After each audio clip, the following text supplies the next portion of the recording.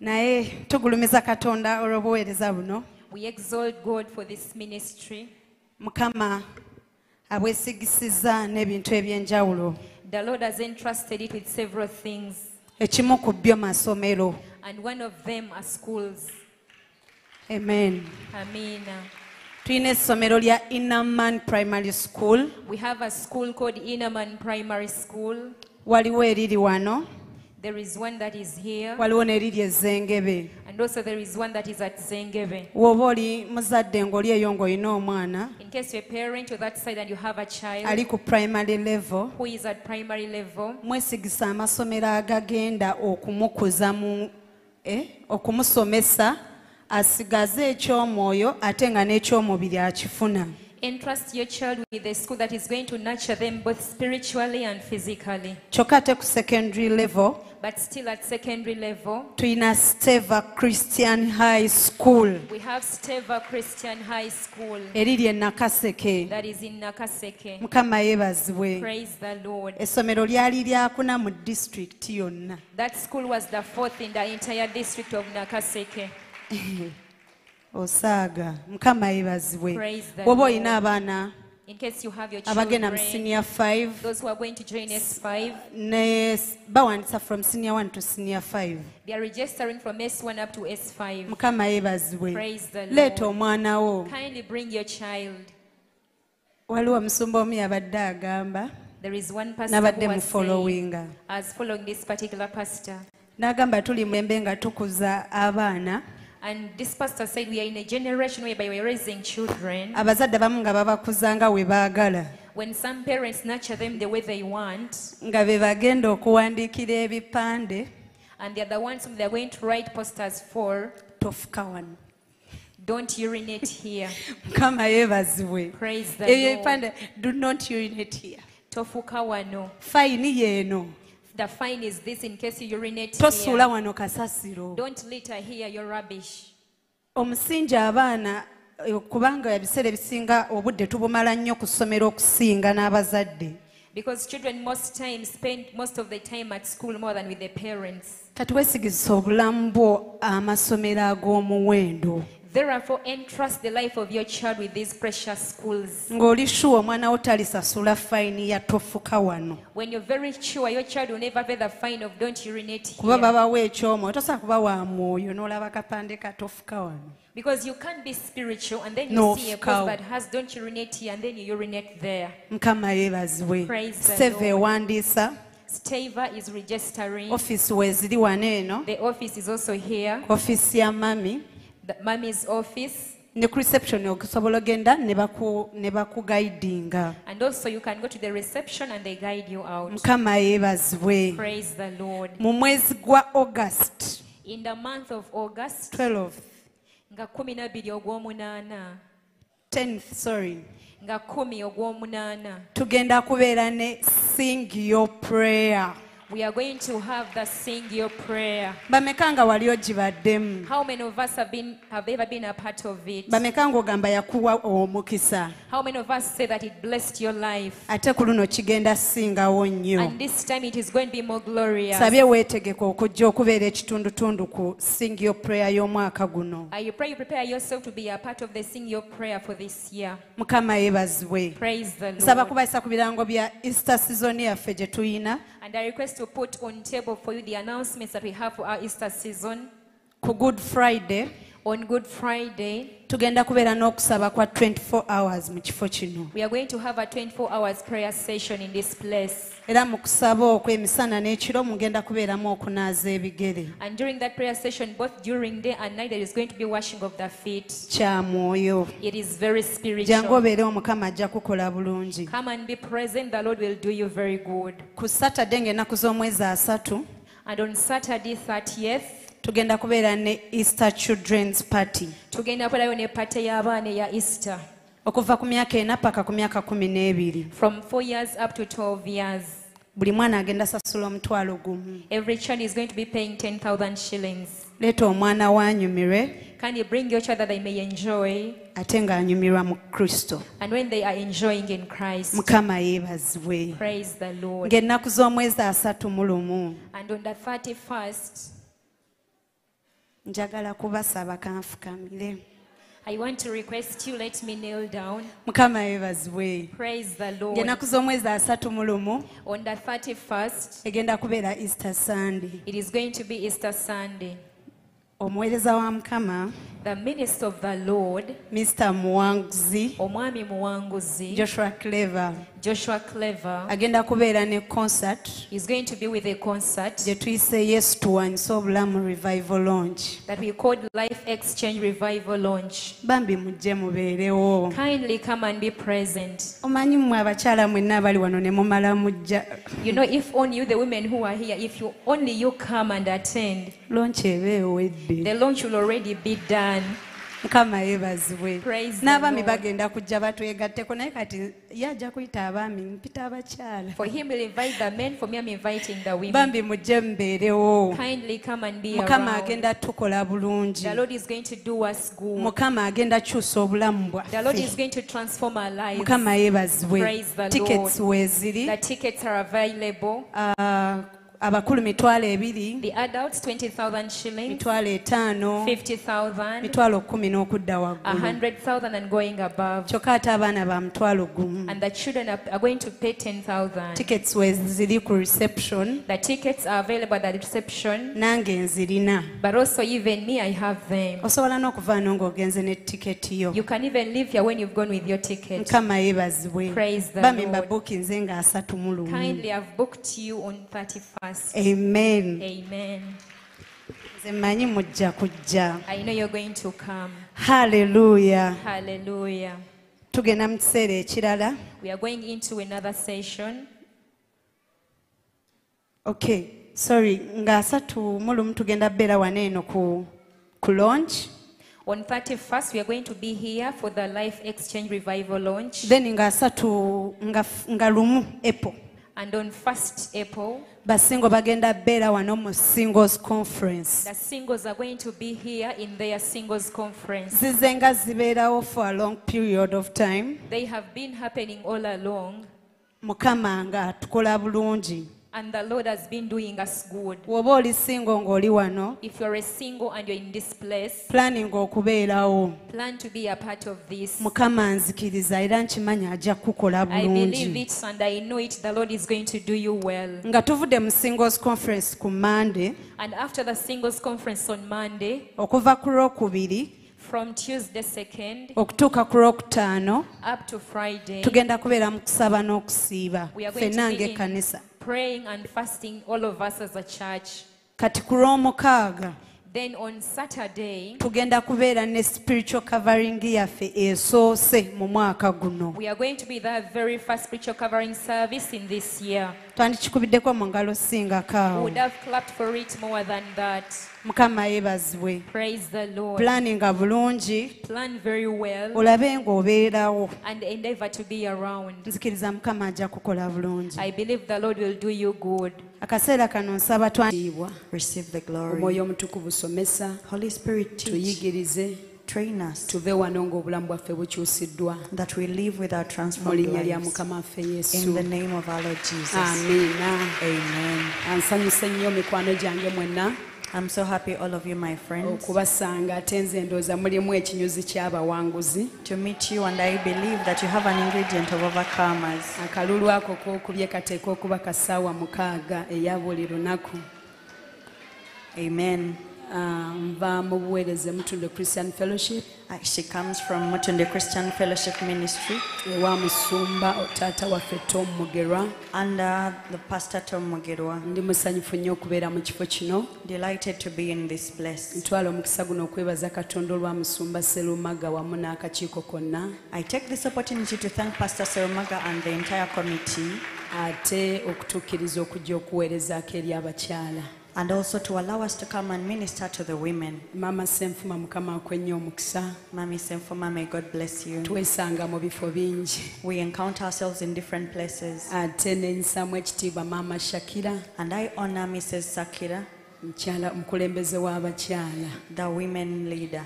Erinnya nina bwe ndiyita oba lyerituufu naye nze mweyitira bwe ntyo nze kankubuulire. That is how I call her. Neeyanza nnyo mukwano gwange. Thank you, my friend. Si bwe guseesa okujja najjako last time omwaka guno nenzijjako mu lukuŋŋaana lw'abakyala b'abasumba. It is not my first time in this place. I came and I was with the pastor's wives. N'empeebwa omukisa. And I was blessed. Era neeyanza okuddamu okundowoozaako nate. Thank you for thinking about me once again. Sitambudde nzekka. I've not come alone. Ntambudde n'omusumba wange omukulu. I've come with my head pastor. Omusumba ono. This pastor ansumbidde emyaka 19. has pastored me for 19 years. Era mu kyaki yaffe. And in our church, tulinamu abagoberezi 8. we have 8 followers. Munzikirize. Allow me amwanirize to welcome him, atubuuzeeko that he may greet us. lunaku si lw'abaami naye akoze omulimu ogw'ettendo It is not a day for men, but he has done a glorious okulaba work nga nfuuka kino kye mundaba. to see that I become what you see.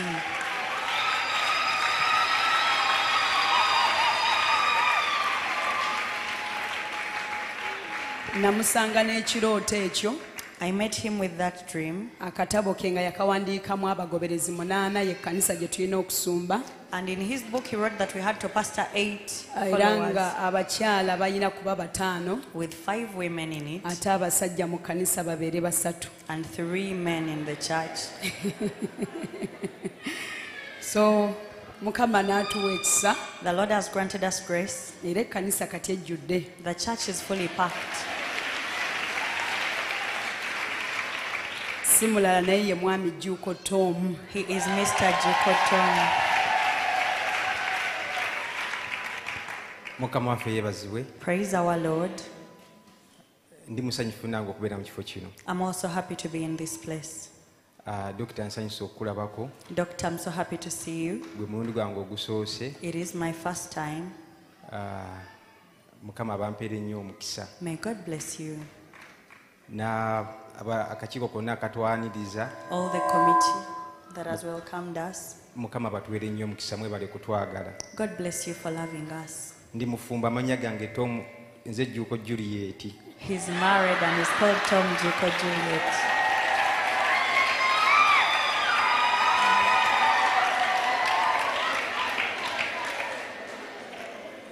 Neebaza Mukama emyaka 19 gye maze n'omukyala. I thank God for the 19 years I've spent with my wife. Wanjawulo ku bakyala bonna. She's special from every other woman.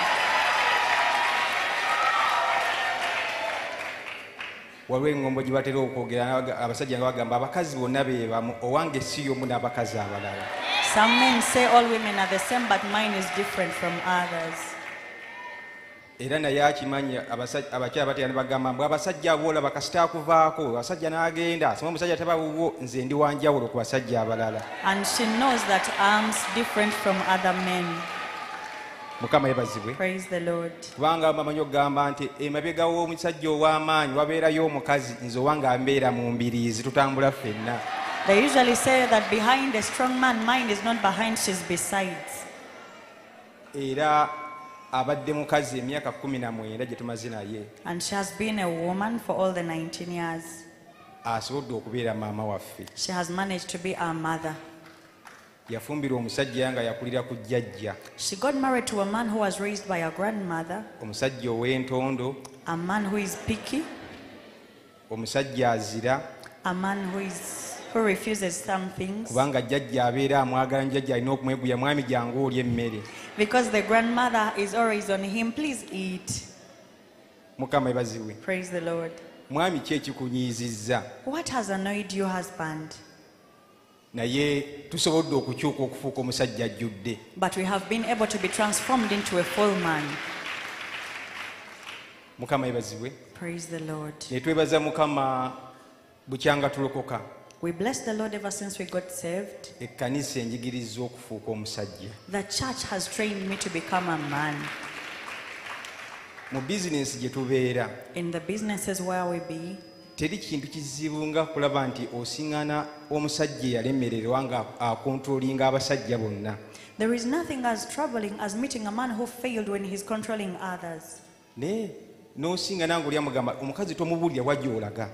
And you meet him counseling omukazi another, takubuuza wajja ova. that don't let your woman know where you're going. Omukazi tomukkiriza toddanga budde, omukazi tokkiriza nkuddayo mu ssaawa zezimbu obaddayo ssaawa eziti n'osinga nanga atambulira ku mateeka g'abantu abaalemererwa. When you find a man walking with the counsel of those who failed in marriage. Naye ebyaddala olwali lunaku lw'abakyala. But truly today is the Women's Day. Mbadde ntidde n'okuyinga nti mulimu bakyala bokka ne bwe nsiŋŋanyemu Dr. Serumaga ate ne ŋŋumamu. I was even afraid of entering, but when I found doctor, I was comforted. Kubanga abakyala balina amaanyi. Because women have power. Newankubadde bagamba nti abasajja tuli b'amaanyi naye ate abakazi balina amaanyi. Even though they say that men are powerful, but women have Kubanga power. ffe abasajja ekintu kikukuba omulundi ogwo. Because men are struck by only one thing. N'olabanga ensi yonna eweddewo. And you see the whole world has ended. Naye omukyala wajja mugamba nti munnange bigganye leero nfunye muntu awo n'agamba guma. But a woman, Tujja kuyitawo. she will tell you we shall go through. Mukama bampeere nnyo omukisa. May God bless you so much. Hallelujah. Amen. Kale twebaza Katonda nti asobodde najja kuba abadde agaanidde mu mmotoka. We thank God that he has managed to come because he had stopped in the car. Abakyala Mukama mulungi. Women, the Lord is good. Omukyala bw'asanyuka, When a woman is happy, abaana ewaka basanyuka, the children are happy, omwami aseka, the husband laughs, abantu ku mulimu baseka, people at the workplace laugh. naye omukyala bw'anyiiga But when a woman is annoyed, ebintu byonna bitabuka. everything is a mess. Nzikiriza Mukama I believe the mu Lord, lukuŋŋaana luno this conference, Katonda agenda kukusanyusa, the Lord is going to marry you. agenda kusanyusa omutima gwo ng'omukyala. He is going to delight your heart as Oseke a woman. enseko nga si za plastic, And you will not put on a plastic naye smile, osekeyo enseko eziva ku ntobo y'omutima but you gwo, will laugh from the bottom of nga your bw'oba heart. osese oba okoze otya, That when you've laughed nga bw'oba indeed. osose oba osese. That you laugh indeed. Era tukkiriza And we believe, omutwe gwaffe nga bwe baagutuwadde just as our theme nti is, sirika that be silent okole. and work hard. Kizibu nnyo nno omukazi okusirika, It is hard for a woman to be silent kubanga omukyala ayogera. because a woman talks. Ayogera A woman talks, oluusi okukola ne kuba kutono, and at times working is less kubanga ffe tuli detailed, because we are detailed. ate abaami balina headlines. And men have head by name it tweja mawulire.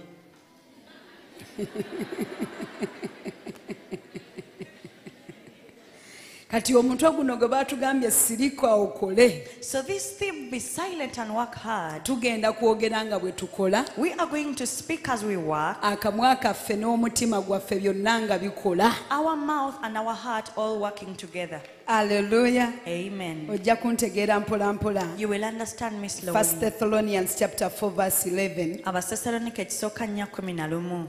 And That you also aspire to lead a quiet life, to mind your own business, and to work with your own hands as we commanded you.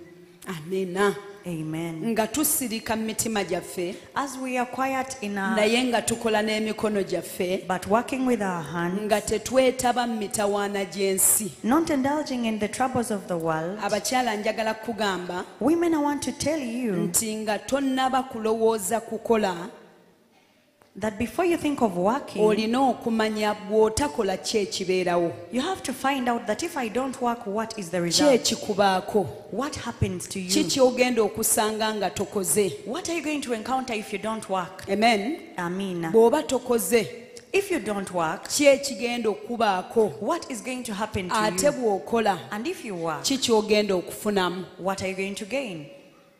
Isaaya 32 Isaiah 32 olunya olw'omwenda. and verse 9.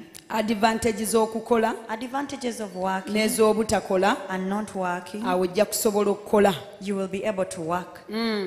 Isaiah 32 Olunya olw'omwenda. olunyiriro lw'omwenda. Mugolokoke mmwe abakazi abalangajja, muwulire eddoboozi lyange. Todduka ani akugoba. Mugolokoke mmwe abakazi abalangajja, Abakazi abakola batya? abalangajja. Muwulire eddoboozi lyange, mmwe abawala abataliiko kye mulowooza. Ebigambo bibiri, mulimu abakazi, mulimu abawala. We have women and we have girls. Nebaza Katonda nti leero lunaku lwaffe lw'abakyala ffenna. I thank God that today is a day for all of us as women. Tulina age brackets We have age brackets ezindicatinga abawala that indicate the girls n'ezindicatinga abakazi. and also those that indicate the girls. the women. Omukyala A woman, oba omukazi oba omuwala, a woman or a girl. abakyala tutya nnyo okwogera emyaka. Women were afraid of speaking out our age. Ekyo nno kituleetera obuzibu. That brings us trouble Oyinza obutamanya wa wooli because you may fail to know where you ne fall ki ky'oteekeddwa okukola and what you ought to do mu biseera ebituufu. in the right time. Buuza omukyala, oli muwala oli mukazi? Ask that woman, are you a woman or are you a girl?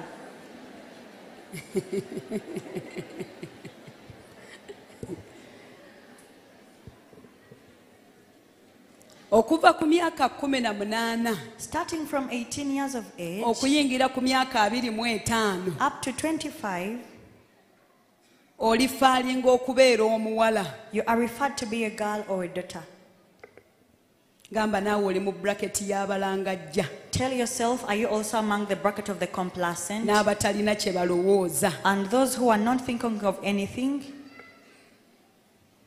Okuva ku myaka 25 From 25 years of age okuyingira ku myaka 45 up to 45 years, obeera mu bracket you are in the bracket eya adult women. abakazi abakulu,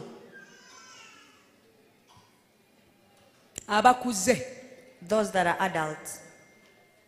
Okuva ku myaka 45 From 45 years of age okuyingira ku myaka 60 up to 60 years, obeera mu bracket ya middle age. you are in the bracket of the middle age.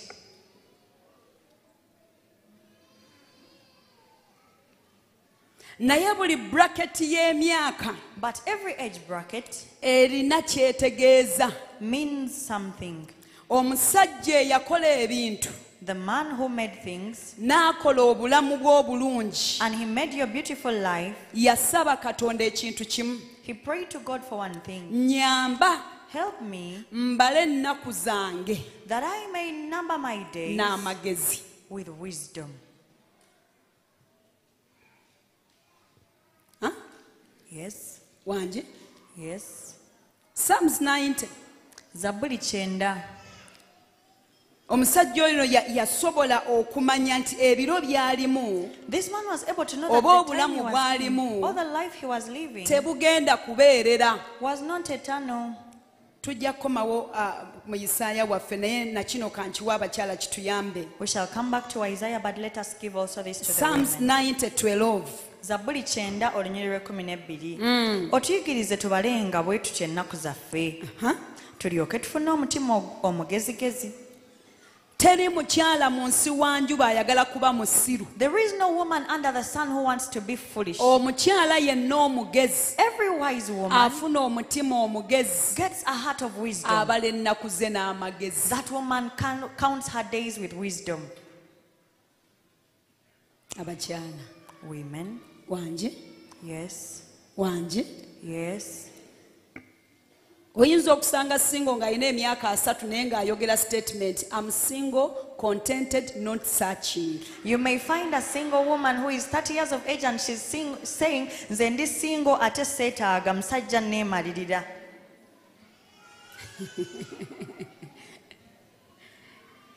Naye ng'ekyo ekigambo oba tokyetaaga, olina kugwa mu maaso ga Mukama n'omugamba Mukama, gino emyaka gye ndimu nkwetaaga, ate ndi riyo, ate neetaaga obusika bwange, nve wano mbeeko we nnyingira. But at such an age, you don't need to say that. You just need to fall before the Lord and cry for your inheritance and tell him, Lord, I need to get somewhere.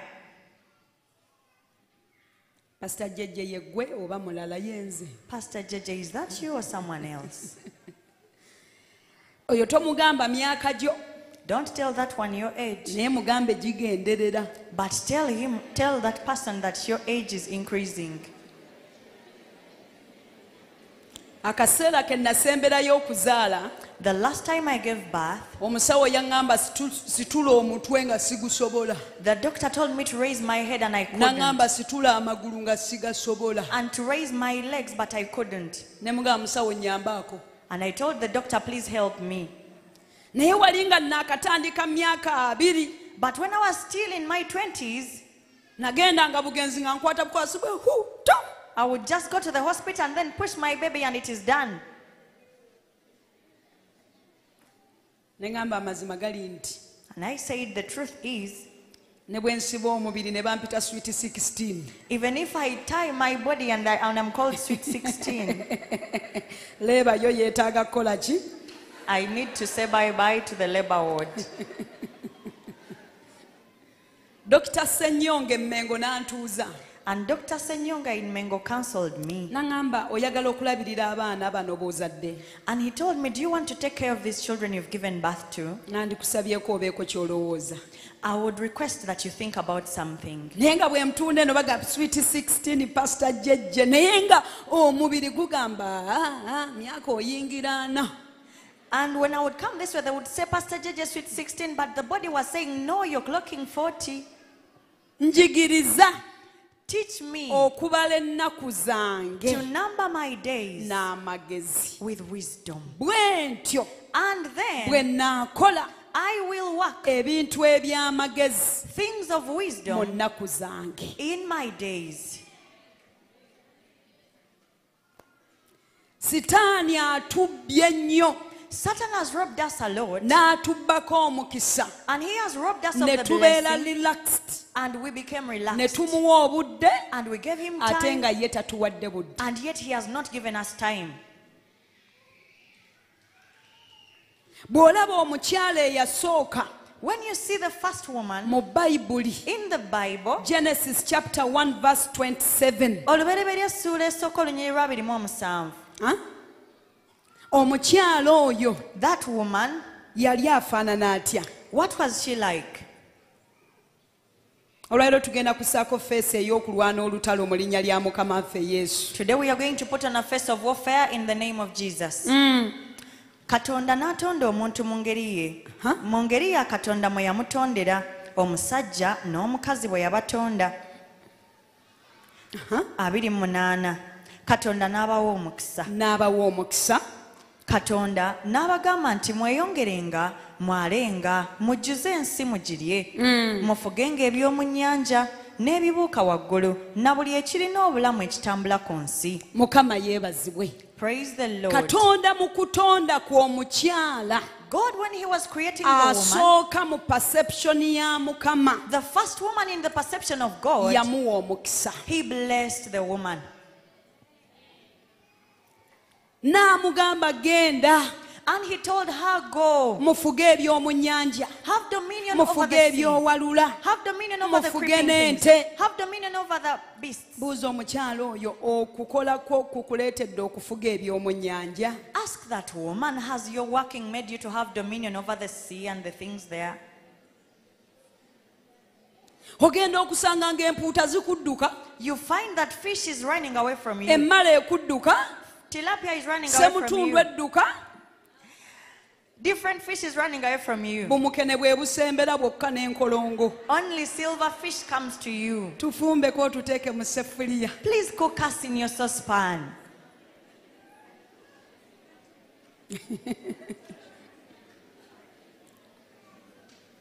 Ogenda okwesanga ebibuuka mu bbanga, You find that the birds in the air, enseenene zigwa n'enswa, the grasshoppers and the ants, obuuza fall. bubuuza. You just ask, Kikopo ky'enseenene ekyo kya mmeka? how much is a cup of grasshoppers? Kya mutwalo?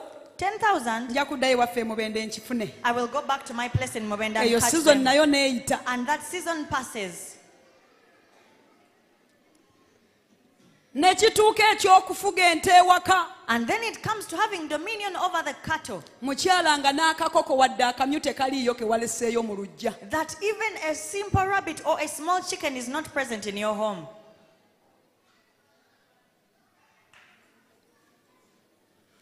N'ente muzifuge. Have dominion over the cattle. Tuli wano nga n'akawawo k'amata tomanyi bwe kawunya. We are here and you even don't know the scent of milk.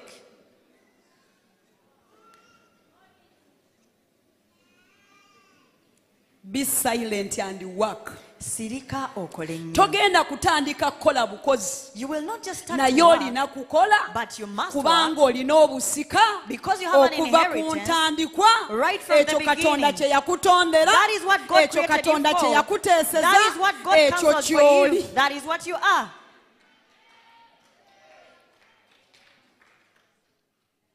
Gamba ekyo kyendi. Say that is what I am. Omanyi lwaki abalokole bwe tulokoka ebigambo by'omukisa bye bisooka mu bulamu bwaffe? Do you know why when we get saved, the words of blessing are the first in our lives? Era oyinza okusanga nga tomanyi we kyawandiikibwa naye nga kiwulira buwulizi muli munda. And you may find that you don't know the scripture where it is written, but you feel it within you. Kyawandiikibwa. It is written. Tunaawola amawanga, We shall tetwewolenga. but we shall not borrow. Amabanja gatuli mu bulago. And yet we have debt. Kyawandiikibwa. It is Lwe written. tunaateeka ekigere, Wherever we shall awo step, ng'etuwaddewo. the Lord has Si given to tekanso us. bw'oteekawo When you ekipande put ng'ekuvuunika. your business, take us to Kyawandiikibwa. cast you away.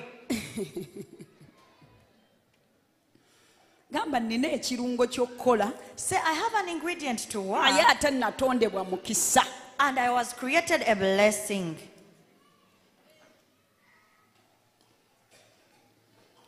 Era neebazizza nze gavumenti yaffe And I thank our government bwe yaleese etteeka lya Marriage Act. when it brought the Marriage Act law. N'egamba ku mulundi guno, And they said this naawe time, omukyala bw'ofa, even you, the woman, when you die, omusajja agabaneko ku bintu byo. let the man also take part of your property.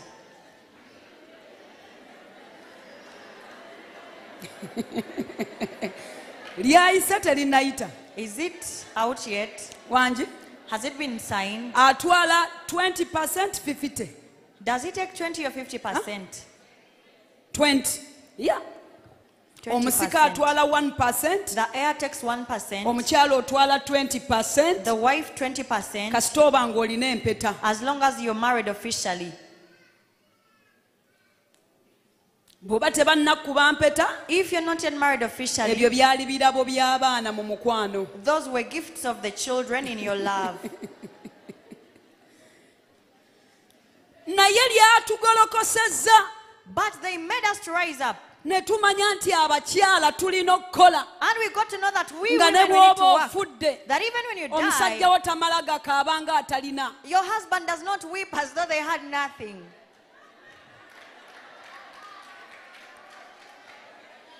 Akaabira ku kyapa ky'ettaka, Let him cry with a land title. akaabira ku kaadi y'emmotoka, Let him cry with a card of the car. akaabireko ku moolo. Let him cry with the mall. Abaweereza abaleese omutwe guno bankoze bulungi. The ministers who brought this thing. Obwedda did me well. ngulowoozaako ne ŋŋamba naye Katonda waffe ng'otugolokosezza. I was thinking about it and I was saying, oh Lord, you've really made us rise up. Gwe ndagaayo omukyala Show me a woman omwami we gw'aleka ng'alina ebintu ebirabikako, which the husband dies after amala leaving gakaaba n'agwa property, ne mu ntaana. who weeps and even falls into the grave. Bakaabira mu glasses, They cry from the sheds. bambala gomesi ya black, They put on a black n'abaana gomesi ne babambaza t-shirt. and even make the kids dress Asobola up in n'okuwa t-shirts. speech. They can even give a speech at the N'ajjukira funeral. n'olunaku lwe baamukwana. And they remember the day that they were betrothed. I can't forget Sisobola kwerabira the day I met Mark. olunaku lwe nasinkana Mark. Ondage n'omukazi And then show me a woman akaaba ng'omusajja talina kaalese. who cries when the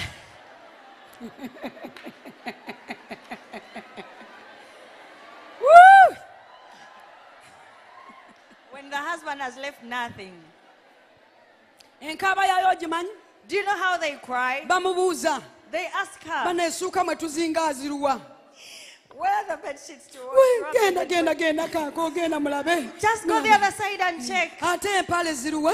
Where are the trousers? Just go, just Naye go. ono gwe balekedde ne bw'omugamba nti sukaali aluwa ekisumuluzo kimubeera wano. But this one, even if you ask her for sugar, she has the key. Akaaba bw'asituka agenda abaggulirewo sukaali we bamugja mu kabadi. She cries as she goes to get for you the sugar from the cupboard.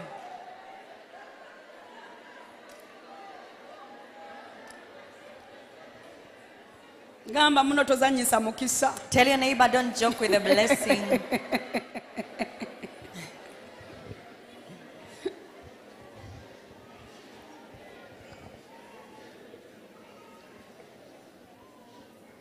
Buuza muno enjawulo ogirabye? Ask your neighbor, have you seen the Bwe difference? batalekedde awa sipiiki, Does the one who Ani made yamulabako nothing nga give a wa speech? speech. Who has ever seen such giving a speech? bagwa mu ntaana gye babajja uwi ne bakujjayo They ddayo fall gundi into Uwi. the grave and then they just pick her out. naye onaabeerako n'aba come on. But this one has those that are wiping her tears. And she says, it is well, it is well. It is well. It is well. Chili bulungi. kati mukubireeko engalo etteeka eryo bannange lye baleese So please clap for that law. That lyongere engalo mukyala gwe clap for it, you woman.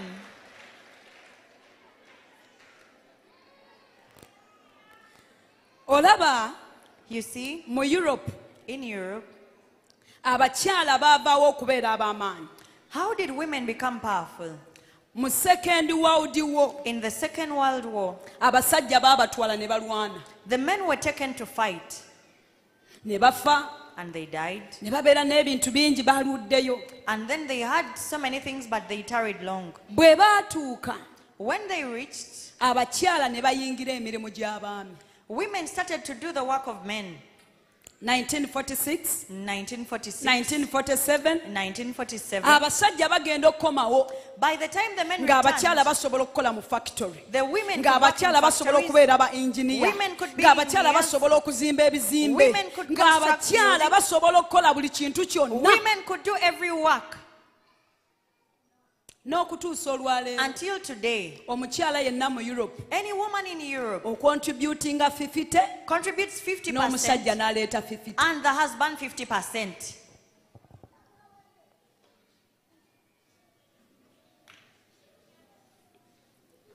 munyenye omukyala oyo mugambe olina obusobozi Tap that woman and tell her you have the mukwateko ability. mugambe olina obusobozi Touch her and tell her you have the ability obukujjayo to pull you out. n'ofuuka And you become ky'oteekeddwa what okubeera you must be. njagala obuwulira munda mu ggwe Do you feel the ability within you? abamu olinda kuloota oba Some of you amaanyi are waiting gange for a gali dream. luddawa Oh, I wonder where my ability linda is. oweze ataano nga tolina kye waakoze You wait until you clock 50 without doing ojja anything. golokoka obuze gye banoonya akatale k'amatooke You will rise and look for a market of matoke.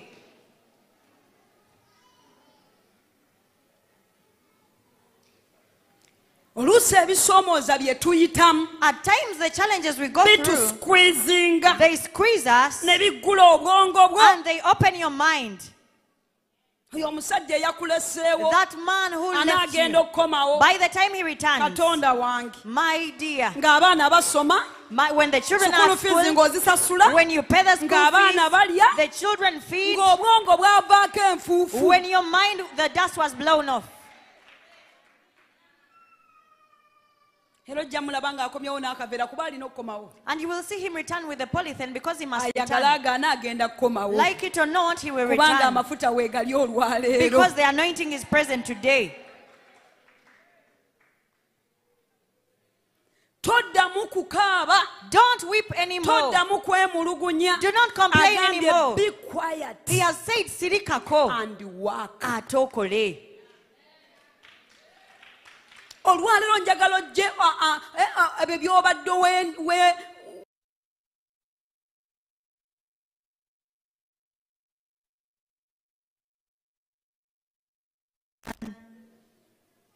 nze ndi kirya kinafu I'm a weak vessel.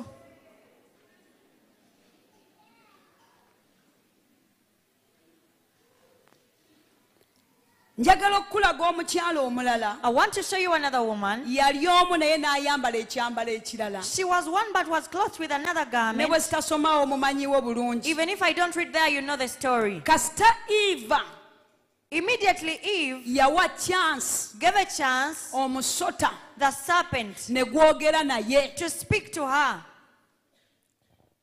obulamu bwe ne butoolebwako obuyinza Her life, dominion was taken from her life. alo Hello. ne butoolebwako obuki Dominion was taken from her life. kye yali mu ntandikwa What she was in the ne beginning bakimwambula was taken off. bamuwa kibonerezo ki bamuwa punishment ki Which punishment did she receive? Ha?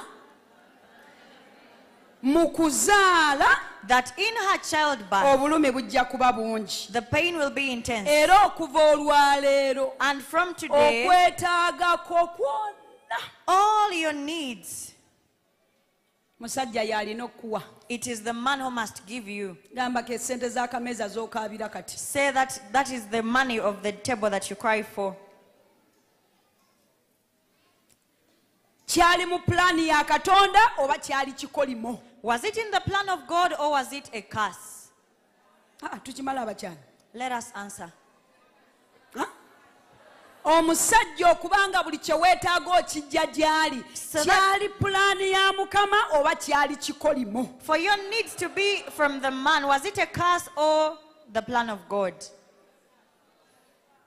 olwaliro mukama agenda kukuggyako ekikolimo ekyo Today the Lord is taking you out of that curse. gamba ayi mukama Say, oh Lord, olunaku olwaleero today, nga bwe nalokoka just as I got saved, onsumulula you're okuva delivering mu me kikolimo from the curse ekyokuzaala nga nkaaba of giving birth in pain n'ekyokuba nga neetaaga bwetaazi and also being in need.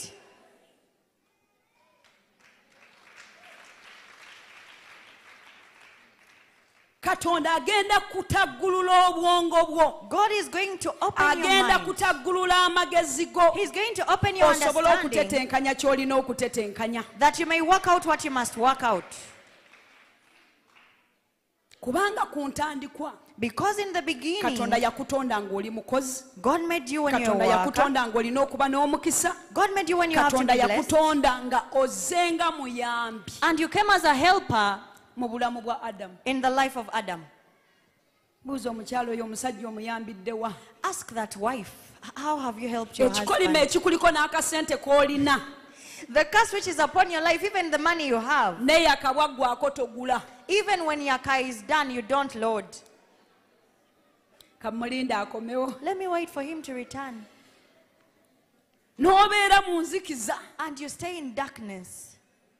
n'oyagala ekyennyanja okukiryako n'ogaana sente ziri ku luuzi bw'ogula obubizzi n'obugamba maama abukulundira ate ababbi ne babubba And you desire to eat fish, but you don't eat it, and yet you have the money, but you buy pigs and send to your mother to raise them for you, and then they steal them.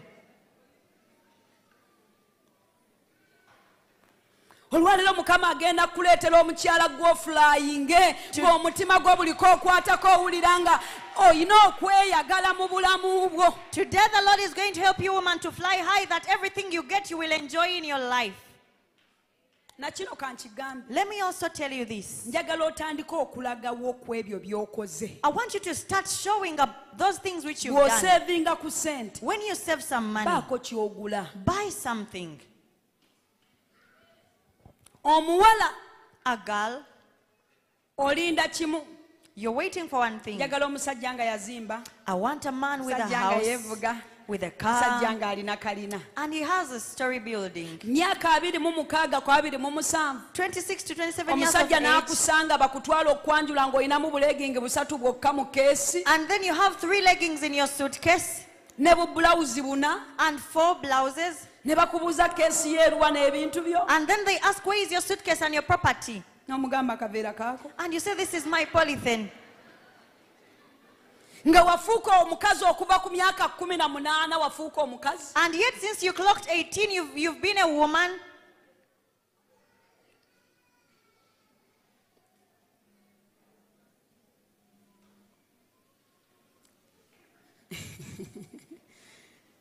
ngamba ayi omwoyo omutukuvu Say, oh Holy obwongo bwange Spirit, buvaako obusibe my mind is being loosed. 18 ku 25 18 to 25. waliwo katonda kyagenda okuwa otetenkanye waakiri okole daddies There is something that waakiri muwala gw'okole bagiya at least you'll make daddies or bagia. otambule ku kyalawo obaguze paani oyo omulungi omulokole And you'll sell your pancakes to your village mates. w'omalira okusoma myaka 25 By the time you finish academics at 25, bannange ng'olina obusobozi bw'oggyeyo mu bulamu bwo when you have some ability you've taken out of your life,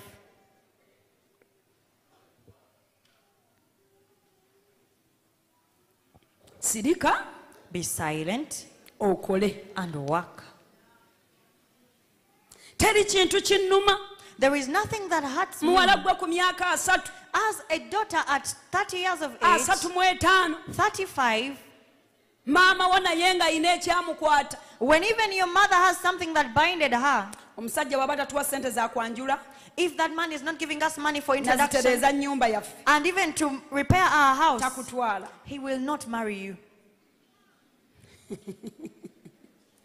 Gamba nange nenzikiriza. And then you say yes. Omusajja n'akuwasa And the man marries ng'alabira you ddala abanaku abatasobola na kuliisa abagenyi babeera bazze. when he's seeing some poor people that cannot even feed visitors at home.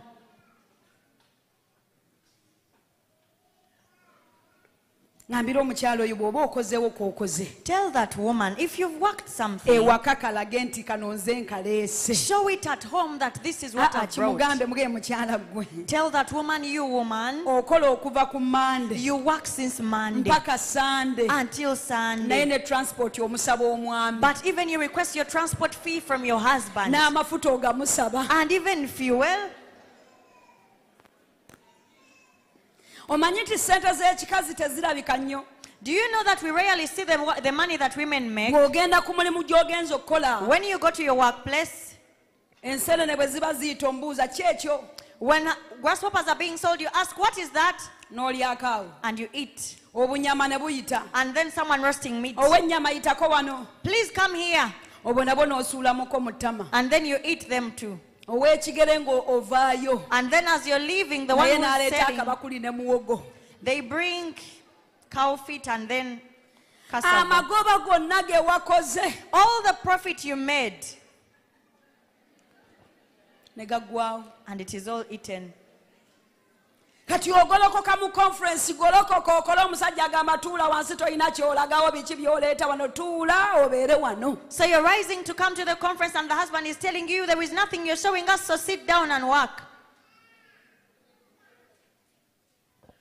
Ekyo nno nze bwe nakitegeera When I realized that, ne ŋŋamba ntambula nnyo Juliet. I said, Juliet, you walk a lot. Omwami oyo amanyi okuntambuza. That man usually takes me Ne in different mugamba places. tulina abaana 8 naye nze mpaako 3 benja okusobola. And we have 8 children, but I tell him, give me 3, I'll manage those. Wakati nga pressure agirina agamba mukazi wange kazunge naye. Amidst him having the pressure, he Alinawo. says, let my wife go, but she has this. Tokakubidde engalo sandika ogedde mbadde saagala ajje wano naye bye nategese okugamba nina byogera. That is what I prepared to say. Gamba amiina. Say amen. Gamba amiina. Say amen. Kubanga nategeera nti ndi wa mukisa. Because I realized that I am Nemmanya blessed. nti nina kye nsobola okukola. And I got to know that there is something I can do. Abakyala, Women, we are multitask. tusobola okukola ebintu bingi. We have 5 boxes. Tulina obuboxi butaano. Omusajja waasobola okulemera mu kabokisi aka. Your husband can be stuck with one box. Nga buli waayogera alowooza ku kanta bwe naddayo okuvuga kanta. And every time he's speaking, when I go back to drive the canter, Nja kuvuga kanta. I will drive the canter.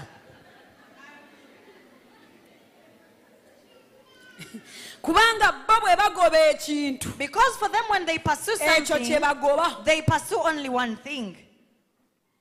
Naye ffe But we, Katonda yatukola the Lord designed us ng'osobola okukola guno gukola na guno gukola kuno okutukuwulira na kuno kuwulira kino ekigere kitambula ate kino kikongojja. that we can multitask.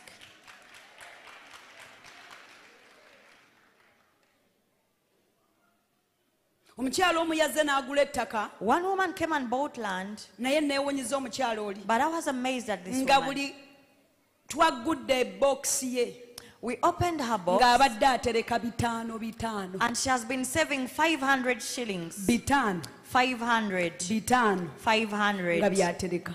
Saving that. N'agula ettaka And she bought land, obukadde 6. 6 million.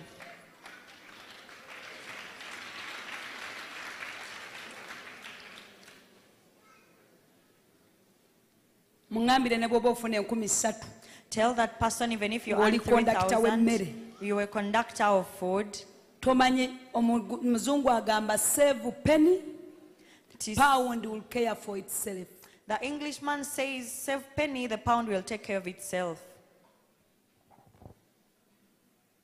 mukyala gwe gamba ndi w'amaanyi nno nze. You woman say, I am powerful.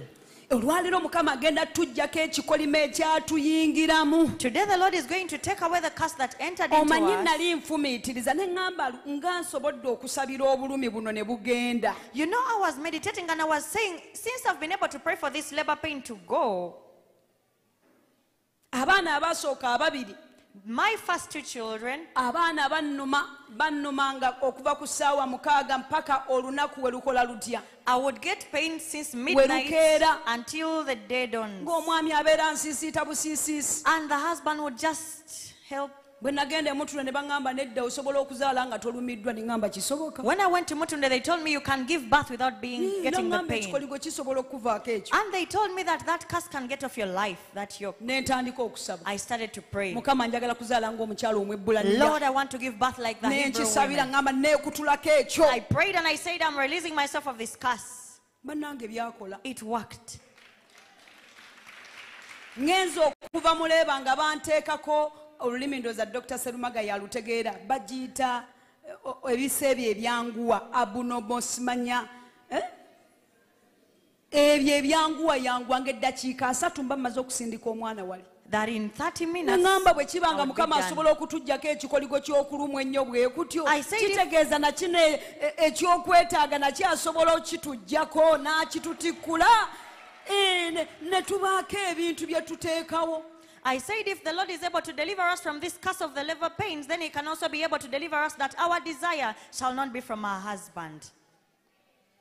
Mwana wattu My dear. Katonda n'akyusa omukyala And the Lord transforms the woman n'amugja mu kikoligo ekyo. and takes her out of that yoke. Bw'otunulira omulembe gwa Moses, When you consider the generation of Moses, omukyala ng'akyaliko ekikolimo, when a woman was still cast, n'okubalibwa teyabalibwanga, she was not even counted or considered. nga babala basajja They would count the men. ng'abakazi tebababala, The men were not the women were not numbered. nga they are counted nga bw'olaba property, Nga babalibwa ng'ebintu bye balina. era ng'osobola okikyusa essaawa yonna. And you would exchange it or change it at any time.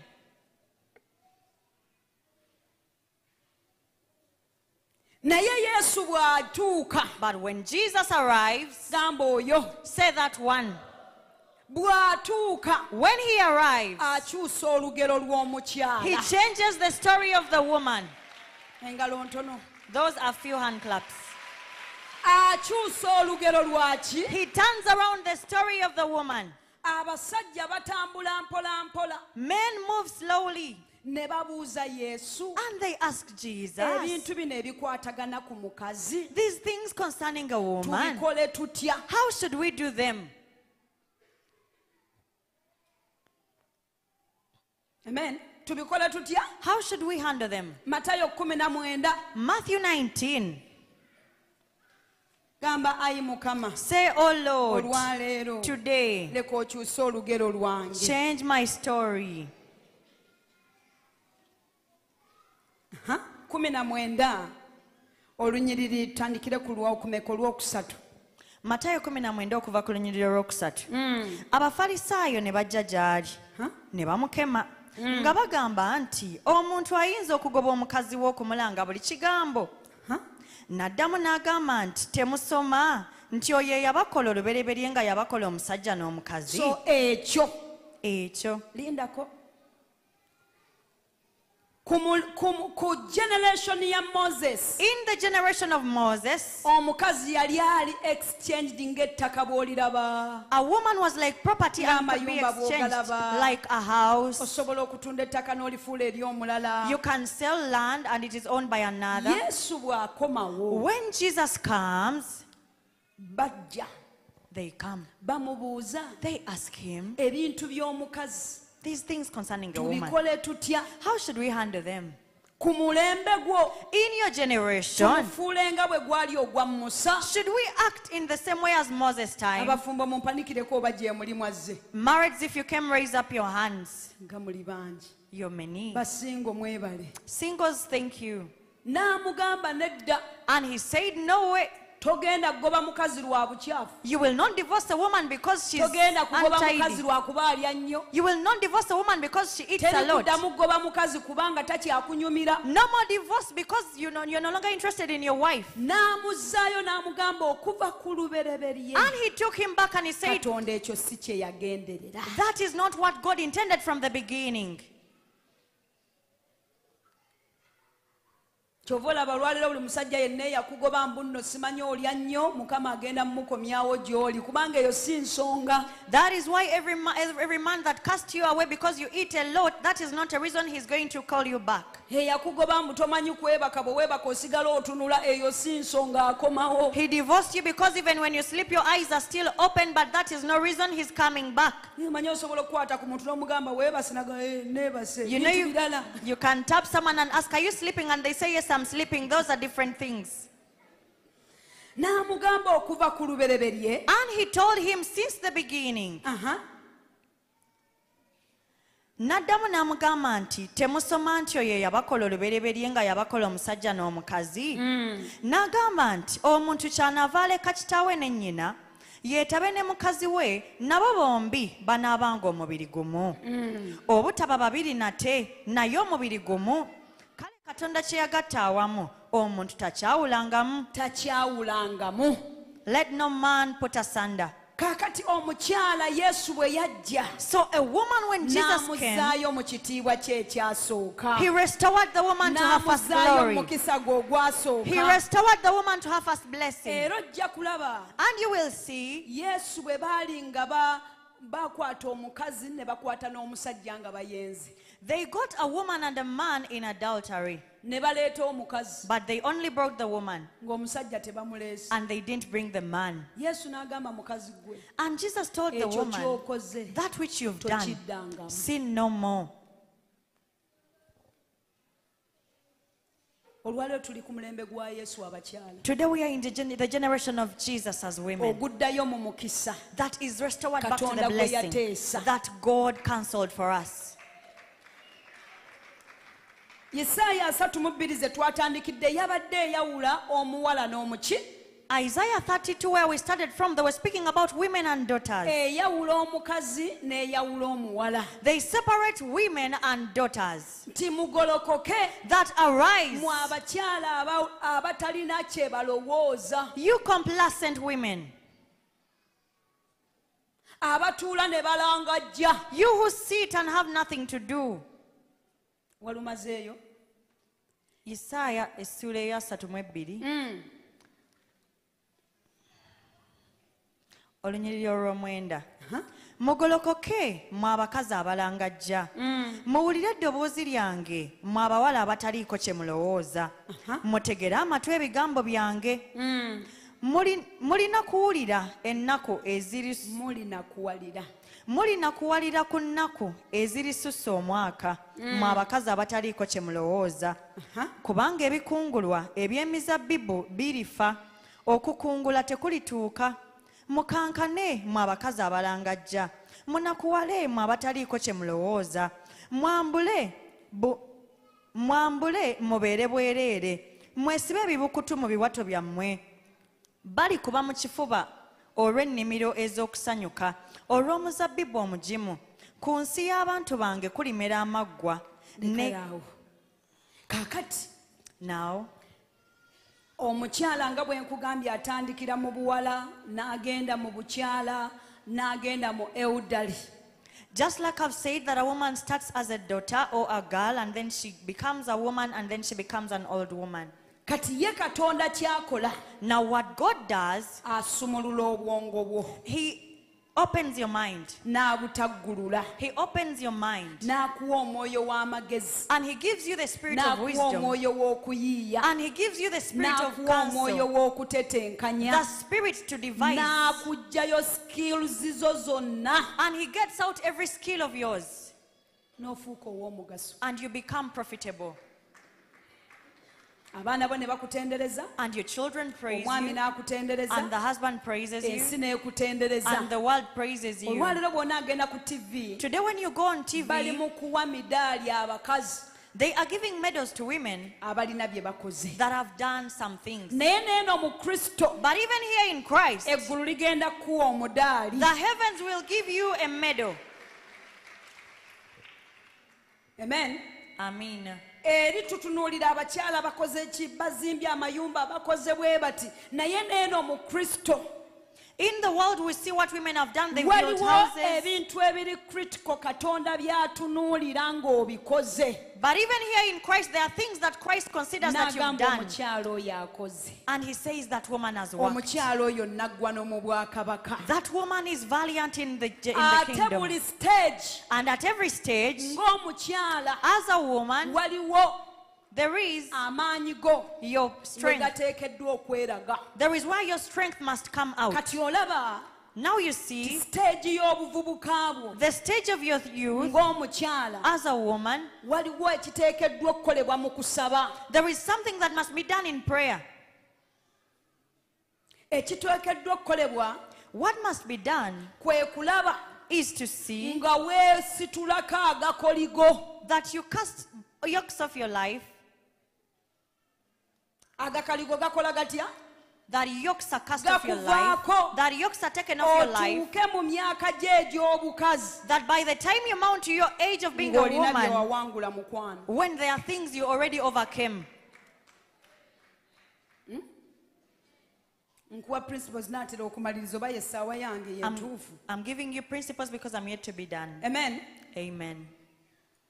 Mu age bracket ye ey'obuvubuka. In your age bracket as a youth, Lamentation 3:27 ekyo ogenda kyekolera. okukungubaga 3:27, you're going to do it. okukungubaga essula eyokusatu n'olunyiriri olw'27. Kirungi omuntu okusitula ekikoligo mu buto bwe. Eno ekiyita mu buto naye ey'oluzungu ekiyita mu youth. The English version says in his youthful stage. It is good Nti kirungi for a man omuntu to carry his yoke okusitula ekikoligo kye oba her yoke oba ekikoligo kye oba in a mukyala youthful stage. ng'akyali muvubuka. Gamba ekyo ngenda kisitula. Say that I'm going to carry. Gw'okimanyi abakyala Do you know, women, kyolwaleero tuzitoowereddwa. that today we are heavy laden? Ebikoligo bye twali situdde mu buvubuka tubisitulidde ku myaka 4. The yokes which we should have carried when we were youths, we are carrying them at 40 years of age. Tubitegeeredde ku myaka 5. We have got to realize them at 50 years of age. Naye But akabonero akalaga nti omukyala oliko ekikoligo a sign that shows that you as a woman, you have a yoke, ke kaseera emyaka w'owereza w'oyingirira mu first peas. is a time when you enter your first peas. W'ofuukira omukyala. When you become a woman. Ojjukira lwe wazza omukono emabega? Do you remember when you took the hand behind? Ojjukira? We weekona akagere? We baakwawula? When you got into Ne your bakufumbira period emmere? and they set you Maama apart n'atuula mu kisenge? and your mother got into the N'akugamba bedroom olwaleero and she said, today ofuuse omukyala. you've become a woman. Abamu baatulimba Some deceived us ti ne bw'osemberera omusajja ebbugumu lye lijja kufunisa olubuto kati nga tubatya. that even when you get close to a man, his warmth will make you conceive and will Bw'onaamugwa fear. mu kifuba ng'ofunye olubuto ng'odduka misinde. And then when you hug a man, you will conceive and then you will run away. Naye kyatukuuma. But it guarded us. Naye indicator But the indicator eya deliverance of deliverance, ti bw'ofuna periods nga z'amaanyi waliwo kye tuyita irregularity. that when you get irregular periods, Omwezi gumu oddamu emirundi 3. in 1 month you get periods 3 times. Oddamu emirundi 2. You get 2 times a period in a Oluusi month. n'ofuna obulumi nga bungi. And then you have intense cramps. Abakyala abakulu ne bagamba batya And ekyo then kigalanga. the elder women say, Tajja Chigalanga, kuzaala. she won't give birth. Kabonero akalaga It is a sign that shows tiwaliwo that there is ekiri mu bulamu bwe ekikulinze mu maaso eno. something in your life that is waiting for you in the time to come. kati bw'oyingira mu buwala So when you enter into your youthful stage, myaka gya 25 25 years of age, oyagala kufumbirwa you want to get married, signs z'obusibe the signs of bondage, ne zincreasinga. they increase. Omusajja ayagala okuwasa The man who wants to marry you, ekikoligo ekikuliko the yoke that is upon your life, kikuleetera mufumbo. brings a married man to you. Basingo gye muli Singles, are you there? panikiraako nkumalirize. Raise up your hand and I end with you. Kikuleetera ki? The yoke brings a married man to you, Ng'omusajja omufumbo ayingirawo and the married man comes to you, akwagala nnyo and he loves you so much. naye w'otegeera nti oliko obusibe But by the time you realize that you have the bondage, omusabanga essimu ye you should ask for their n'olaba phone, erinnya lye yakuseevingamu. and then see the way they saved you in their phone. Bisasiro, Trash, bipapula bya seminti, cement bag.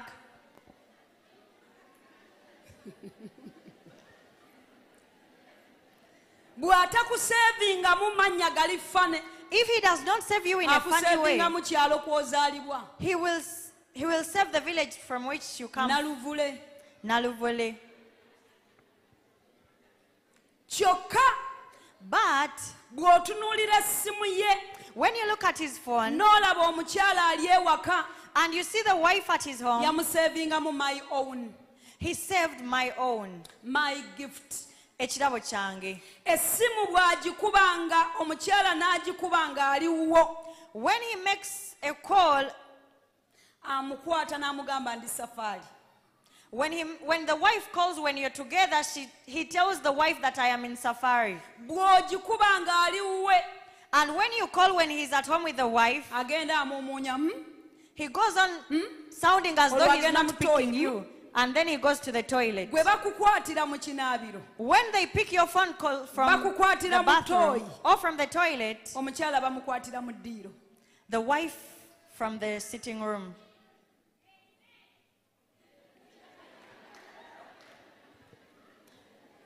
Bw'atuuka okukutwalako out When it is time to take you out, takutwala we banaamulabira, he doesn't take you to a public place where you'll be seen. akwolekeza kalangala. He takes you very far to Kalangala. Gamba olwo kingoba.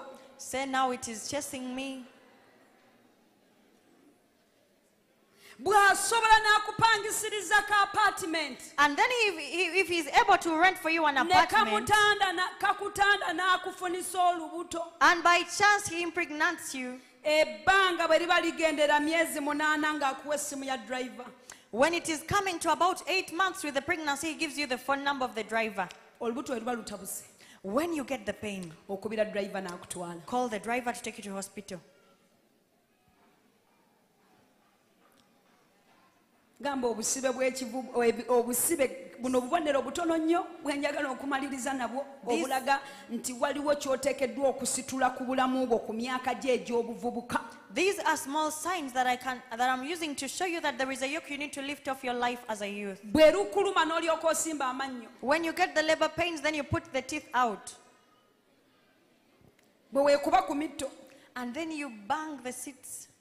n'azzaako essimu ku ssaawa 3 And then he switches his phone on at n'omubulira 9. eddwaliro ly'olimu, You tell him the hospital which you're n'ajja in. n'ebimuli. And he comes with Kano flowers. kajja n'ebimuli, This time when he comes ayagala with kuziba flowers, maaso he wants to blindfold you omwana oleme muteeka ku Facebook. that you may not put the child's picture on Facebook. Nga bw'obadde ow'enkukutu, Just as you've been there in secret, n'omwana afuuse wa nkukutu. let also the child be the same. Bw'aba akuyambye If he helps you mu kika kyonna, in the entire clan, akuleeterayo ssenga w'omwana ogwo. he will bring you one auntie.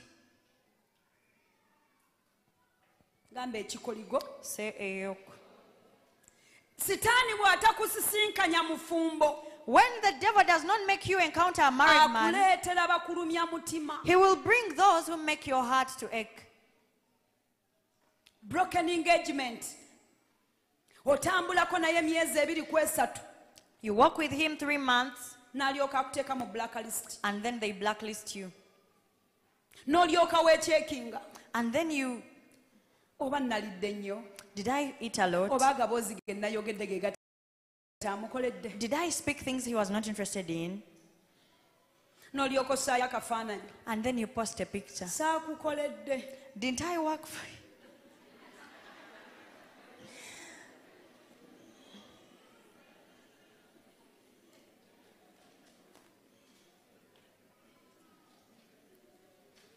bwe kitakuleetera abafaanana bwe batyo If this yoke does not bring people like that, kikuleetera omuvubuka nga ye akwagalako bibyo it will bring a man who just wants to sleep with you. friend with benefit Friend with benefit.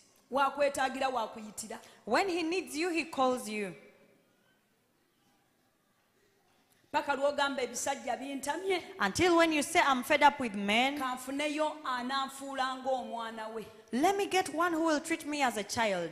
olwo oyingidde mu ba pro max generation Now you're entering the Pro Max generation, cross sex generation cross-sex generation. n'omufuna You get him, myaka 26 26, ye wa myaka 5 a sugar daddy of 50. onoonya okwagalwa tokulaba You're seeking to be loved, but you can't find love. naye wa bizibu And he also has problems. myaka 5 tasobola kutuula mu katebe dda ssaawa 3 nga tasumagidde He cannot sit for 5 minutes without dozing. gw'okyemoola bwe weekasuka As you're still there pretending and doing things, oseka n'akubuuza oseka ki you laugh and then he asks, why are you laughing? tokyamala gamukyamula You're no longer interesting. ensi agirabye He has seen the world.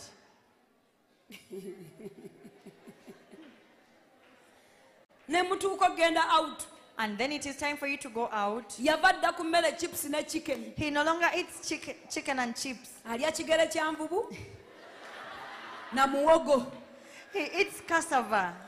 n'oyagala ogende ku snapchat And then you want to go to Snapchat.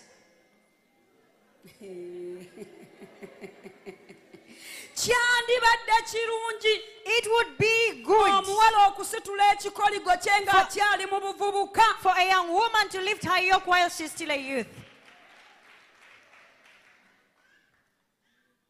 n'olyoka omuwa erinnya bebi And then you call him baby. keyeebakamu bw'ati When he dozes, omuyita bebi tasituka you call him baby and he's not emyaka rising. 5 yamanyira muyita taata nalumansi 50 years of age, he's used to calling him Tata Nalumansi.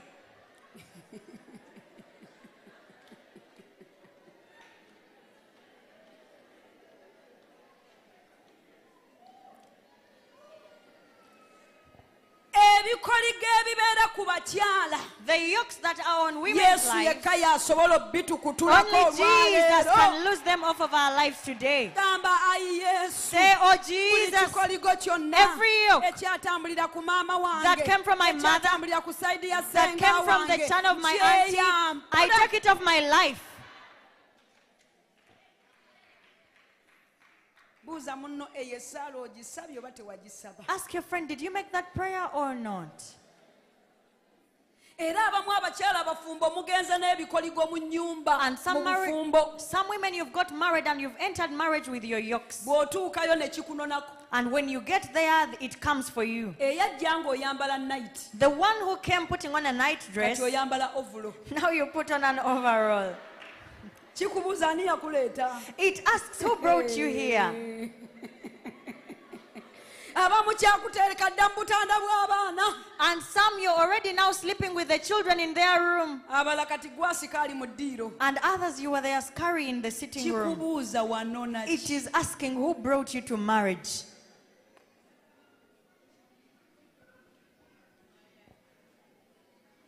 buli kyotalwana nakyo Whatever you don't fight mu against, age bracket w'olina okukirwanirako in the age bracket where you must fight against it, kikuteega it will come ahead of you. era kati feeling zonna zaafa Now all your feelings are dead. onywa okura You take okra n'onywa amazzi g'amalagala and you take green water. teri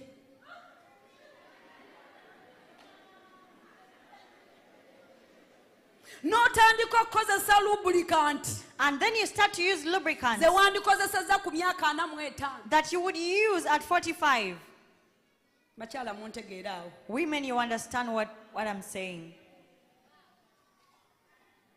kikunanayo It is coming for you. nekikubuuza buno obuliri bubwo And it asks, is this bed yours?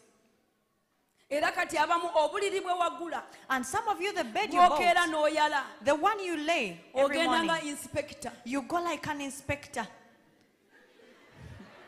You go tiptoeing slowly. ogenda okusanga nga bakyakanula eriiso And then you noddayo find when they're still watching, and then you go back.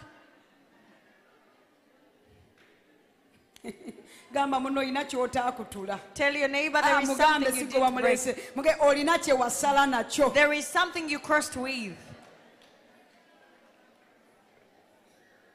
era kati abakyala beekwese mu intercessor And now women are hiding in intercession.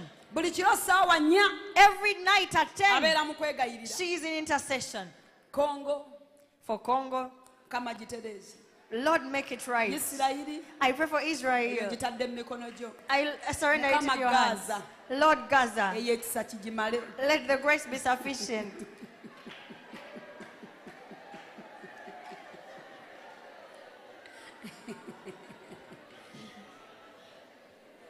naye jjukira But remember, omusajja wo tannalokoka your husband is not yet saved. ate gwe olina obulokozi bwe And you have his salvation.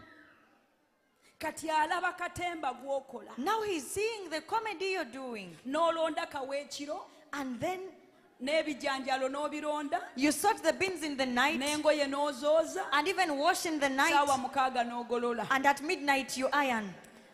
n'omala n'ogenda mu prayer room And then you go to the prayer n'osiyanga room omusota and touch you say touch. najja n'alingiza nagona omulalu kiki And he comes and he says, is she mad or not?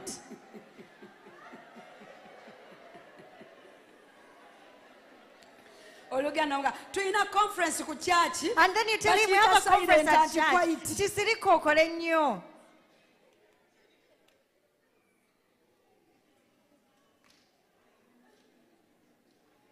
munyenyeeko omukyalo oyo mugambe waliwo kye walina okulwanyisa Check that woman and tell her there is something you had to fight which you didn't olwaleero overcome. kizze Today it kikutambulirako has come following your life. era And waliwo ebirooto by'ojja okuloota there are dreams you will dream ebindikeetinga that indicate nti waliwo ky'otaawangula that there is something you didn't overcome. ekirooto ekisooka The first dream, ojja kuloota nga bakkuba empeta you will dream when you are being naye wedded, ng'akuwasa tomulaba but you don't see the one wedding you. ani yali akirooseeko Who ekyo has ever dreamt such? makyala mbatumidde Women, I send regards to you. ekirooto ekiddako The other dream, ojja kuloota oliko empeta you will dream having a ring on your finger, marriage finger. abamu oloota na mwami wo And some of you even dream of your husband ebintu ne bifa and things all bw'obeera mu relationship get destroyed. If you're in a relationship n'oloota gwe azze okwogereza and then you dream the one who is nga betrothing you muli mwenna when you're together ebintu ne bifa and then things are sabotaged. tetwamanya kitugoba We didn't know what was chasing after us. kino kyenkugamba This which I'm telling you life about experience yange is my life experience. nga sitya mwami wange waali When I'm not afraid my husband is around, nafumbirwa nakyo I got married with it emyaka 7 for 7 years. gyali lutalo It was a battle. naŋŋamba singa onfunirayokko ku timetable And then he told me, please get me a timetable. nendoota ekirooto And I got a dream nga nali ŋŋenda mu bufumbo that when I was going into marriage, nga nakwata ebintu byange I got my property neesanga nkomye mu kkubo and then I ended along naye the nga mu way. kkubo But in the way, waliwo eno bagiyita bala chimpanzi there was a gorilla, a chimpanzee, ng'eyambadde suuti putting on a suit n'enkima and a monkey, nga ze zampasa and they married me.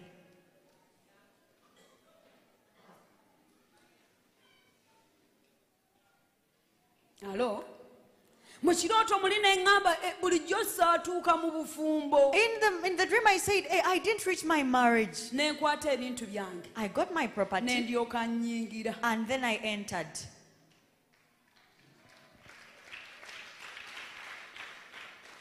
buli w'otalwana Every time you don't fight, waliwo ekikugoba there is something chasing ekyagala after okusuuza omukisa that wants you to lose your blessing. omukisa gw'amaka the blessing of the omukisa marriage, gw'abaana, blessing of the children, omukisa gw'obulamu, blessing of life. waliwo ekikugoba. There is something Naye chasing after mafuta you. mu nnaku zino ze tunaamala But in wano, the anointing and in the days we wajja spend here, kubeerawo ekikutuka ku bulamu something will bw'omu linnya lya lose Mukama and get off your Yesu. life in the name of our Lord Jesus. Omukazi Ruth, The woman called Ruth, kyekintu kye kimu ekyamugoba. the same thing was chasing after her life. N'afuuka nnamwandu ku myaka emito. And she became a young widow. Baali basatu, Nayomi bbaawe yafa, There were three. Naomi, the ne husband, Oprah died. bbaawe n'afa, Even Oprah's wife ne died. Ruth bbaawe n'afa. And Ruth's husband died. Nayomi n'amukwata ku mukono And Naomi got her by the hand n'amugamba Ruth, and told her, Ruth, siikunoonyeze kuwummula, won't I get for you rest? owummule mu busibe bw'ekika ky'ewammwe, That you may get rest from your owummule mu clan. You may get rest from the house naawe of your Mukama father. ayogera gy'oli. Even you, the Lord is speaking Agenda to you. kunoonyeza okuwummula He is going to mukyala seek gwe, for you rest, you naawe woman, owummule. that you may rest. Naye bw'onaasoma process eyo ng'amukutulako ekikoligo, But when you read the process of the yoke getting off Ruth's life, yamugamba yoza ebyambalo, she told her, wash your garments, n'asaaba amafuta, anoint yourself with oil, genda weerage eri Boaz go present yourself to Boaz as a hard working lady. ng'omukazi omukozi ennyo. Nayomi mutwala ng'omwoyo omutukuvu, I take Naomi as the Holy Spirit, eyawa omuwala ono omuto who gave this young woman n'amuwa direction. direction. Era akawala kano And this young girl, kaagenda mu nnimiro she went to ne kalyoka kalondalonda, the threshing ground. She picked. Bowaazi n'akalengera And Boaz saw her. n'agamba akakoze ennyo, And she asked that one who is working hard, who is not with the young man, kaawa. who does she belong to? Naawe mu bukozi Even you in your hard working, bwe tuyingiddemu mu conference eno, which we've entered in this conference, erinnya lyo ligenda kwogerwako. your name will be mentioned. Bowaazi n'abuuza kaawa. Boaz asked, where is she from? Ekiro In the night, n'agenda ku bigere bw'ati. she went to his feet. Bowaazi agenda okuzza amaaso, By the time Boaz arose, n'abuuza ani oyo, he asked, who are you? n'agamba yenze, And she said, it is me. n'amugamba leeta nkwongereko obukuumi, And she said, let me kuba add security nakulabye to oli mukazi you. mukozi, For I saw you a hard-working nakulabye oli woman. muwala mwegendereza, You are a careful nakulabye woman. I saw you. teweemanyiiza. You don't familiar. Haleluya. Amen. Mwongere engalo n'akalulu ak'amaanyi. Give him a hand clap and an ululation. Nakulabye tokola otya? I saw you. Singa olwaliro njagala osibe sikaati yo. Single today, tighten your skirt. Toddamu kwemanyiiza. Don't familiar. Saawo boundaries. Put some boundaries. Mu biduuka gy'okola. In the shops where you work Bagambe from, ndi mulokole. tell them I'm saved. Ng'osaavinga emmere. As you serve food, Abasajja bakuba abawala ku bubina. men who tap the bums of women, Bagambe Yesu akwagala. tell them Jesus loves Naye you. ngenda kukola. I'm going to walk. Wano mpitawo buyisi. I'm just going through this Nina gye place. nnengera. I am heading somewhere Katonda gy'antwala. where the Lord is taking me. Nzikiriza omwoyo wa Mukama. I believe the Spirit of the Lord Agenda kubeera mwesigu. is going to be faithful. Bowaazi wo waali. Your Boaz is around. Ojja kusoma nabo bagenda kusoma. Your kids will go to school. Ogenda kuweereza Mukama. You're going to serve the Lord. N'emirembe gy'obulamu bwo And all the generations of your life gigenda kubeera mingi. are going to be many. Yemuka ku magulu gaawo wooli. Stand up on your feet where you Wanika are. emikono gyo. Raise your Njagala hands. tuddeyo mu mukisa I want us to go ogwatutondebwa. back to the blessing for which we were Kimugambe mu created.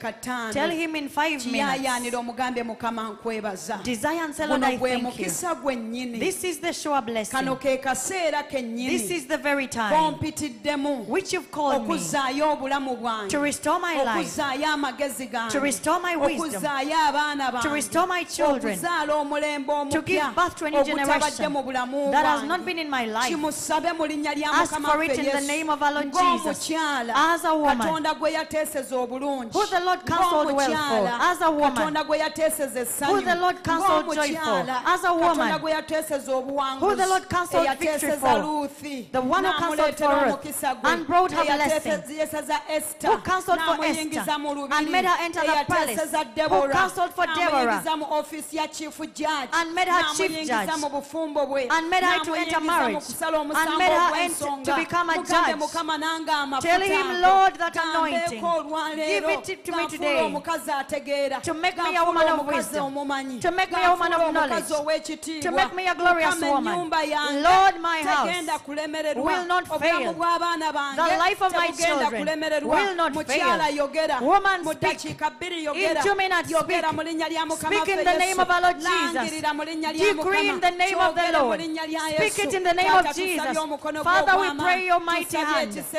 We ekyenjawulo. pray for your Tusabye special grace. ekitiibwa ekyenjawulo. We pray for special Tusabye glory. obusobozi obw'enjawulo. We pray for special Bugwe ku ability bulamu bwaffe olwaleero. upon our lives Omukisa today. ogutalina The buyinike. blessing without Olwaleero sorrow. tuguyingiramu mu Today we linnya lya enter it Yesu. in Jesus' name. Omukisa oguva mu The buwala, blessing from ogukutula you ebikoligo. that breaks Mu ddakiika weekutuleka agakoligo ago. break yokes of your life. Kutula agakoligo ago mu Break linnya lya every Yesu. yoke of your Gava life. ku famire y'ewammwe. Those from your Gava ku lineage. sayidi ya maama wo. Those from your mother's Tebalina side. we baatuuka mu They- bukyala. Mu linnya lya Mukama In the name of the Lord. ag'obwavu, Those of poverty, ag'okulemererwa, those of ag'okudda failure, emabega, those of backwardness, ag'obutafuuka mu nsonga, those of not being neekutuleko. established. Mukama neeyambula buli kikoligo Lord, I break off every yoke eky'okulekebwawo, of being cast away, eky'obutaweebwa, of not ekibadde being ku given, bulamu bwaffe, that has Mukama. been in my life. Kyeyambula Take it- olwaleero I mu take linnya it lya off of Yesu. my life in Katonda Jesus' omuyinza name. w'ebintu byonna, Almighty God, ekyalumba mu bufumbo, what came to kyaleeta marriage, obugumba, that brought kyaleeta barrenness, okuvaamu embuto, that brought kyaleeta miscarriages, okufiisa abaana, that brought death of children. kyeyambule I take it olukuŋŋaana luno mu linnya lya In this Yesu. conference, I Taata, take it obwongo off. bwaffe bugolokoka, Father, our amagezi minds gaffe arise. gakolokoka, Our wisdom future yaffe arises. edda bujja, We are skills renewed. zaffe zivaayo, Our skills jjayo come out. skills ezo mu linnya Take lya out your Yesu. skills in Jjayo buli Jesus' name. skill yonna Take out your eri mu bulamu skill bwo. in your Yita life. omwoyo w'amagezi, Call the spirit yita of omwoyo wisdom. w'okuyiiya, Call the spirit yita of omwoyo counsel. w'okugenda Call the maaso, spirit of going amaanyi forward. n'obulamu bwaffe. to come upon our life. Weebale Katonda omwesigwa. Thank you, faithful God. Oli mulungi Yesu. You are good, Jesus. Kitaffe omulungi. Good Father, Njagala okwebaza I want to thank you olw'abakyala. for the women. Mukama tutegedde Lord, we've got to know nti Yesu bwe wajja that when Jesus you came, wazaayo omukyala you restored the mu woman kiti kye. to her right Mukama place. nzikiriza Father, I buli believe kyonna ekiri mu bulamu bwaffe whatever is in our life kigenda kulaba omukisa. is going to be blessed. Neeyanziza omwoyo I omutukuvu. thank you, Holy Weebale Spirit. kubanga okitukoledde. Thank you for you've done it Mu for linnya lya us. Mukama waffe In the Yesu name Kristo. of our Lord Jesus Christ. Amen. Amen. Amen. Amen. Hallelujah. Amen. Mukama abampeere nnyo omukisa. May God bless you so much.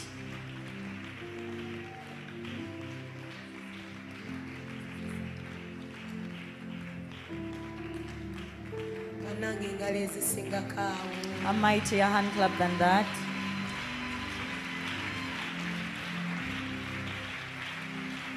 Tweyanziza nnyo tweyanzeege. Thank you very much, Pastor Juliet JUUKO. Omusumba Juliet JUUKO. Banaye nga tonnaba kufuluma Before we get out, kankusabe let me request you okubireko Katonda mu ngalo ez'amaanyi. that you give a mighty hand clap to the Lord Omwebaza olw'olunaku luno as you lwatukoledde thank Him for this that He has done for us, n'ebigambo by'atugambye. and also the words that He has told unto N'okuyiga us, kwe tuyize. and all the learning that we have Mukama had. tweyanziza. Lord, thank you so very much. Weebala olw'obulungi bw'Omukama. Thank you for your goodness, Era Lord. tukkiriza nti tuva mu kifo kino nga tuli banjawulo. And we believe we leave this place when you are changed the Mu linnya people. erya Yesu. In the name of Jesus. Hallelujah. Hallelujah. Kankusabe okwate mu nsawo yo Let me request you to get into your pockets tuweeyo ekiweebwayo ekyakawungeezi. that we may give in our evening offertory. Era tugenda kufunayo ebirango bitonotono And we are going to get a few announcements. tumalirize olunaku lwaffe olusooka. And then we are going to wind up our day one. Kankusabe nga tonnaba kukuwaayo tugolole emikono gyaffe eri pastor Juliet JUUKO. Let us switch our hands towards Pastor Juliet JUUKO and pray Baako for her ebigambo blessing. by'oyogera eri obulamu bwe n'eri omwami we n'abaana be. Declare some words over her and her marriage and her Katonda omuyinza children. w'ebintu byonna. Almighty God, Kwebaza olw'omusumba Juliet JUUKO. we thank you for Pastor Juliet JUUKO Era tumusabira omukisa. and we pray for her a Weebala blessing. okumusobozesa. Thank you for enabling her Okujja mu maaso go. to come before you Okusenayo ebintu eby'omwoyo. to draw those spiritual things, N'abituleetera. and she brings them unto Tusaba us. omuwa omukisa n'omwami we n'abaana We be. pray you bless on her husband and her Era otuukirize children, byonna bye wawandiika. and you may perfect whatever Bwe you wali wrote ng'omuleeta mu nsi as you muno. were bringing her on this earth. Mu linnya erya In Yesu. the name of Jesus. Amiina. Amen. Kansabe tusabire ekiweebwayo kino ekisembayo Let us pray for this, our last offering, ozibirize ku maaso go. that you may, let's close our eyes and pray. Baako naawe ebigambo by'oyogera. Have some words also that you say out.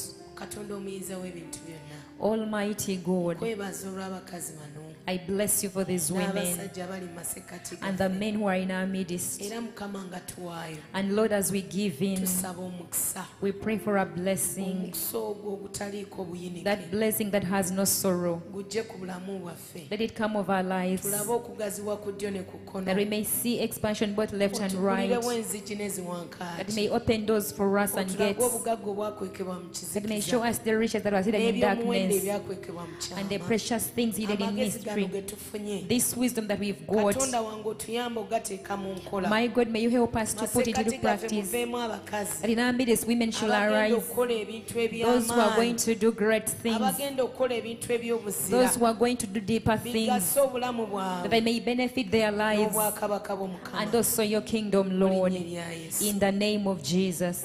Amen. Amen. Hallelujah. Hallelujah. Kankusaba oyimuke Let me request you to get up on your feet ojja oweeyo. and you come and give in. Mukama yeebazibwe. Praise the Lord. Abagenda okusula Those who are going to spend the tugenda night kubasaba here, tukuŋŋaanire wano.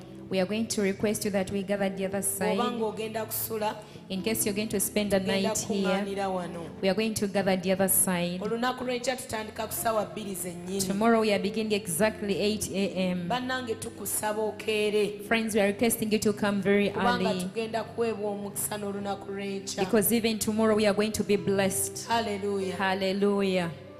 Tukusaba okeereko mukwano. We request you to come early. Nzikiriza ng'ogenda kuweebwa nnyo nnyini ddala I omukisa. believe you're going to be so much blessed. Tusaba Katonda abatambuze bulungi We pray that the Lord may grant you journey nga mercies muddayo ewaka. as you go back home. Abakyala b'abasumba tubasanyukidde nnyo. The pastors' wives, we are so much happy to see Abakulembeze you. b'abakyala mu makanisa ag'enjawulo The leaders for women tubasanyukidde. in different ministries, we are happy to have you. Bannange Katonda abakola obulungi. May the Lord surely do you a lot of good. Mu linnya erya Yesu. In the name of Jesus. N'ekisa And may the grace kya Mukama waffe Yesu Kristo of our Lord Jesus Christ n'okwagala ku Ayi Katonda and the love of God n'okussa ekimu n'omwoyo omutukuvu and the fellowship of the Holy ere Spirit naffe ffenna be with us all eri abooluganda bonna and the brethren emirembe egitaggwaawo. now and forevermore. Amen.